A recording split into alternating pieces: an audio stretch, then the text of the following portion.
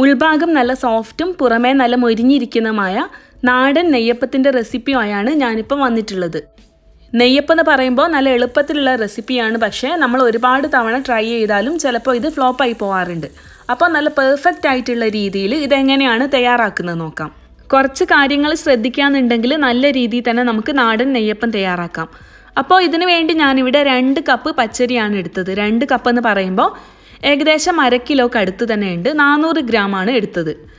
അപ്പോൾ ആദ്യത്തെ ടിപ്പെന്ന് പറയുന്നത് ഒരു 5-6 മണിക്കൂറെങ്കിലും നമ്മളിത് നന്നായി വെള്ളത്തിലിട്ട് കുതിർത്തെടുക്കണം. കൈകൊണ്ട് പ്രസ് ചെയ്യുമ്പോൾ ഇതേപോലെ താനെ പൊടിഞ്ഞ് കിട്ടുന്ന ആ ഒരു പരുവത്തിലായിരിക്കണം.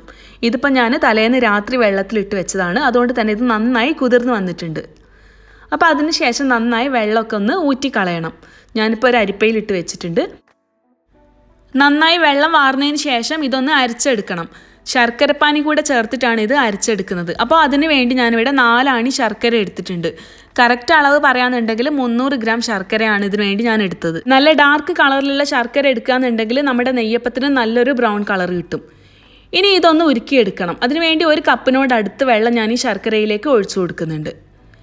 ഇനി ഇതൊന്ന് മെൽറ്റാക്കി എടുക്കാം. പിന്നെ ഇതിൽ ശ്രദ്ധിക്കാനുള്ള കാര്യം വെള്ളത്തിൻ്റെ അളവ് കൂടി പോകരുത് കേട്ടോ. കൂടിക്കഴിഞ്ഞാൽ പിന്നെ നമുക്കൊന്നും ചെയ്യാൻ പറ്റില്ല. കാരണം ഈ ശർക്കരപ്പാനി ചേർത്തിട്ടാണ് നമ്മൾ അരി അരച്ചെടുക്കുന്നത്. പിന്നെ വെള്ളം കൂടിക്കഴിഞ്ഞാൽ നെയ്യപ്പത്തിൻ്റെ മാവും ഭയങ്കര ലൂസായിരിക്കും. മൊത്തത്തിൽ ആ മധുരവും ഒന്ന് കുറയും. അപ്പോൾ അതൊന്ന് ശ്രദ്ധിക്കണേ. ഇപ്പോൾ ശർക്കര ഇവിടെ നന്നായി മെൽറ്റായി വന്നിട്ടുണ്ട്. എന്തായാലും ഇതിൽ കുറച്ച് അഴുക്കും കല്ലൊക്കെ ഉണ്ടാവും. അപ്പോൾ തീ ഓഫാക്കിയതിന് ശേഷം ഇതൊരു അരിപ്പയിലൂടെ ഒന്ന് നന്നായി അരിച്ച് മാറ്റി വെക്കാം. ഇനി നമുക്ക് അരി അരക്കാൻ തുടങ്ങാം. അതിനുവേണ്ടി ഒരു മിക്സിയുടെ ജാറിലേക്ക് ഞാൻ നന്നായി വെള്ളമൊക്കെ വാർത്തെടുത്ത പച്ചരി ഇട്ട് കൊടുക്കുന്നുണ്ട്. ഇനി നെയ്യപ്പത്തിന് നല്ല ഫ്ലേവർ കിട്ടാൻ വേണ്ടി ഒരു 1/4 ടീസ്പൂൺ ചെറിയ ജീരകവും 2 ഏലക്കായും കൂടെ ഇതിലേക്ക് ഇട്ട് കൊടുക്കുന്നുണ്ട്. പിന്നെ ഈ നെയ്യപ്പം നല്ല സോഫ്റ്റായി കിട്ടാൻ വേണ്ടി ഞാൻ ഇതിലേക്ക് ഒരൊറ്റ ചെറിയ പഴം, ഒറ്റൊന്ന് മാത്രമേ ചേർക്കുന്നുള്ളൂ കേട്ടോ. സാധാരണ നമ്മൾ ഉണ്ണിയപ്പത്തിലാണ് പഴമൊക്കെ ചേർത്ത് തയ്യാറാക്കാറുള്ളത്. ഇതിൽ ഒറ്റൊന്ന് മാത്രം ചേർക്കുന്നതുകൊണ്ട് അതിൻ്റെ ടേസ്റ്റ് ഒന്നും മുന്നിട്ട് നിൽക്കുകയും ചെയ്യില്ല. മാത്രമല്ല നെയ്യപ്പത്തിൻ്റെ ഉൾഭാഗം നല്ല സോഫ്റ്റായിട്ട് കിട്ടുകയും ചെയ്യും. ഇതിലേക്ക് നേരത്തെ അരിച്ച് മാറ്റി വെച്ച ശർക്കരപ്പാനി ചേർത്ത് കൊടുക്കാം. അധികം ചൂടോടെ അല്ലെങ്കിലും കുറച്ചൊരു ചൂട് തന്നെ വേണം കേട്ടോ ഇതിലേക്ക് ഒഴിച്ചു കൊടുക്കാൻ. പിന്നെ ചുക്കുപൊടി ഉണ്ടെന്നുണ്ടെങ്കിൽ ഇത് അരയ്ക്കുന്നതിൻ്റെ കൂടെ ഒരല്പം ചുക്കുപൊടി കൂടെ ചേർത്ത് കൊടുക്കാം. ഇനി നമുക്കിത് നന്നായി ഒന്ന് അരച്ചെടുക്കണം. ശർക്കരപ്പാനിയുടെ അളവ് ഈ ഒരു ലെവലിലാണ് കേട്ടോ നിൽക്കേണ്ടത്. അരി മുഴുവനായി മുങ്ങി നിൽക്കുന്നുമില്ല. ഈ ഒരു പാകത്തിൽ വേണം എടുക്കാൻ. ഇനി ഇത് അരച്ചെടുക്കാം.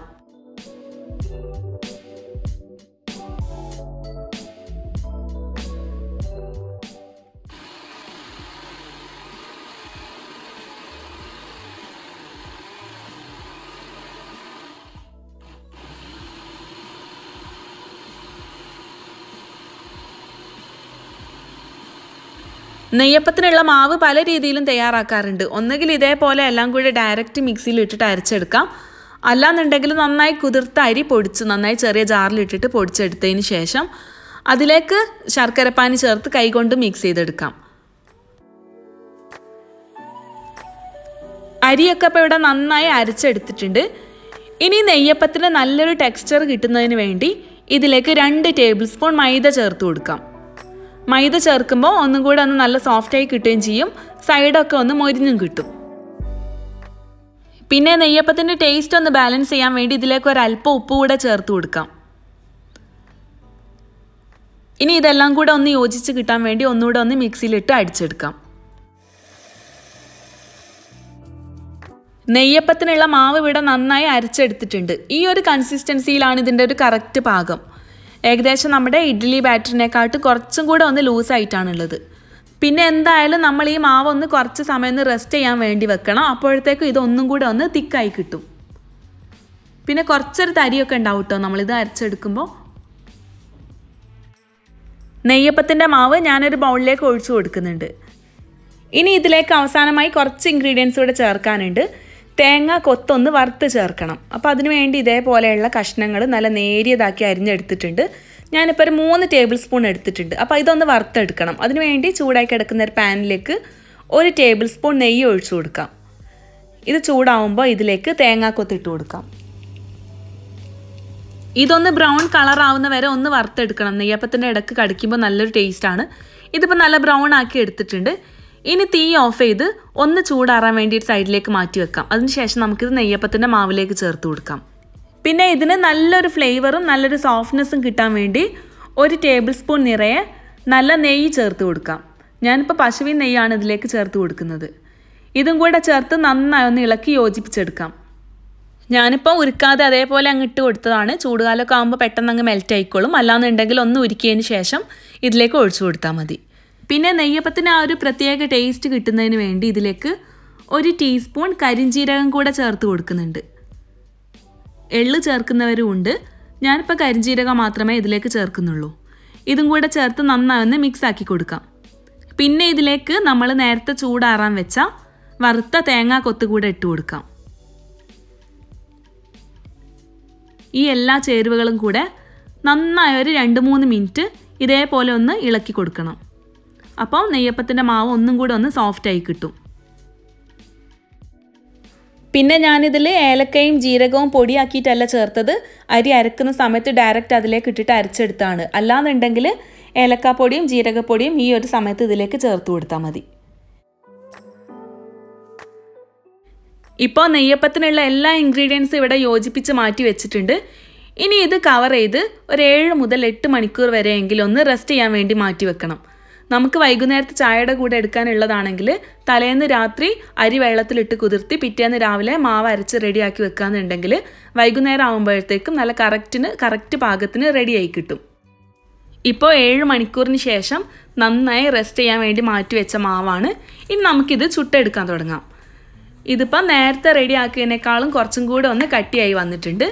ഒന്നും കൂടെ ഒന്ന് നന്നായി ഒന്ന് ഇളക്കി മിക്സ് ആക്കിയതിന് ശേഷം നമുക്കിത് ചുട്ടെടുക്കാം. അപ്പോൾ നെയ്യപ്പം ചുട്ടെടുക്കുന്നതിന് വേണ്ടി ഞാനൊരു ഇരുമ്പിൻ്റെ ചട്ടി അടുപ്പിൽ വെച്ചിട്ടുണ്ട്. അത് നന്നായി ചൂടാവുമ്പോൾ മുങ്ങി പൊരിയാൻ ആവശ്യത്തിനുള്ള വെളിച്ചെണ്ണ ഒഴിച്ചു കൊടുക്കാം. പിന്നെ നെയ്യപ്പമൊക്കെ ചുട്ടെടുക്കുമ്പോൾ വെളിച്ചെണ്ണയിൽ പൊരിച്ചെടുക്കുമ്പോഴാണ് ആ ഒരു നാടൻ ടേസ്റ്റ് നമുക്ക് കിട്ടുന്നത്. ഇപ്പോൾ എണ്ണ ഇവിടെ നന്നായി ചൂടായിട്ടുണ്ട്. മാവ് ഒന്നും കൂടെ ഒന്ന് നന്നായി ഇളക്കിയതിന് ശേഷം നമുക്ക് അതിന്ന് ഒരു തവി മാവ് കോരി ഒഴിക്കാം. നമ്മൾ ഇതിലേക്ക് മാവ് ഒഴിക്കുന്ന സമയത്ത് എണ്ണ ഇതേപോലെ പതഞ്ഞു വരും. പിന്നെ അത് തെളിഞ്ഞ് ക്ലിയർ ആയിക്കോളും. മാവ് കറക്റ്റ് പാകത്തിലാണെന്നുണ്ടെങ്കിൽ അത് താനെ അങ്ങ് പൊങ്ങും. പിന്നെ നമ്മളൊന്നും ചെയ്യേണ്ട ആവശ്യമില്ല. മാവ് താനെ പൊങ്ങി വന്നോളും.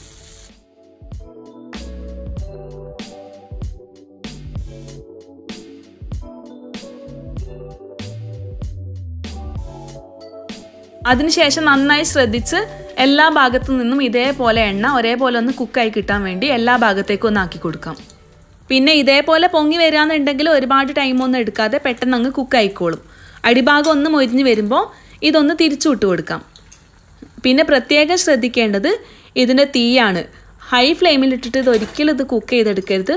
ഒരു മീഡിയം ഫ്ലെയിമിലിട്ടിട്ട് വേണം ഇതൊന്ന് കുക്ക് ചെയ്തെടുക്കാൻ. ഇതൊന്നുകൂടെ ഒന്ന് കളറായി കിട്ടാൻ വേണ്ടി ഒന്ന് തിരിച്ചു മറിച്ചു വിട്ട് കൊടുക്കുന്നുണ്ട്. ഇപ്പോൾ ആദ്യത്തെ നെയ്യപ്പം ഇവിടെ റെഡി ആയിട്ടുണ്ട്. ഇതിൻ്റെ എണ്ണയൊക്കെ ഒന്ന് പോകാൻ വേണ്ടി ഞാൻ ഓട്ടപാത്രത്തിലേക്ക് ഇട്ട് കൊടുക്കുന്നുണ്ട്. ഇനി അടുത്ത നെയ്യപ്പത്തിനുള്ള മാവ് എണ്ണയിലേക്ക് കോരി ഒഴിക്കാം. പിന്നെ നമ്മളിത് ഒഴിക്കുന്ന സമയത്ത് ശ്രദ്ധിക്കേണ്ടത് മാവ് ഒന്നും കൂടെ ഒന്ന് നന്നായി ഇളക്കിയതിന് ശേഷം മാത്രമേ അടുത്ത മാവ് നമ്മൾ എണ്ണയിലേക്ക് ഒഴിച്ചു കൊടുക്കാൻ പാടുള്ളൂ.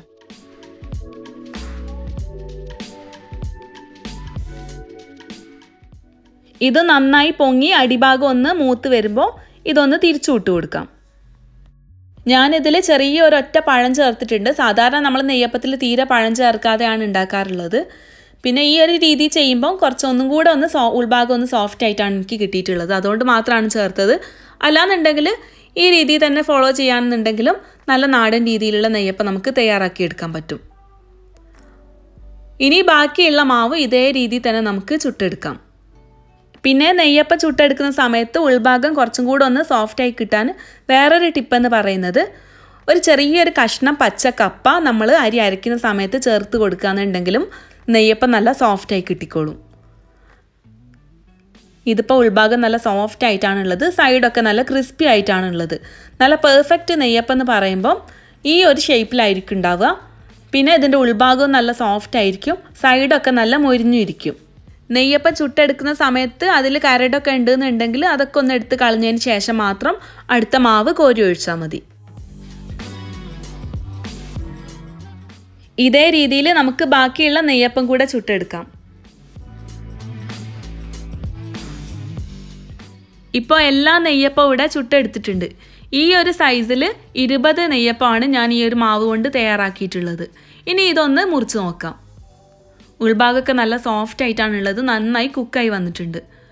നടുക്ക് ഇതേപോലെ കുറച്ചൊന്ന് കട്ടിയിലാണ് ഉണ്ടാവുക, സൈഡൊക്കെ ഒന്ന് തിന്നായിട്ടുമാണുള്ളത്.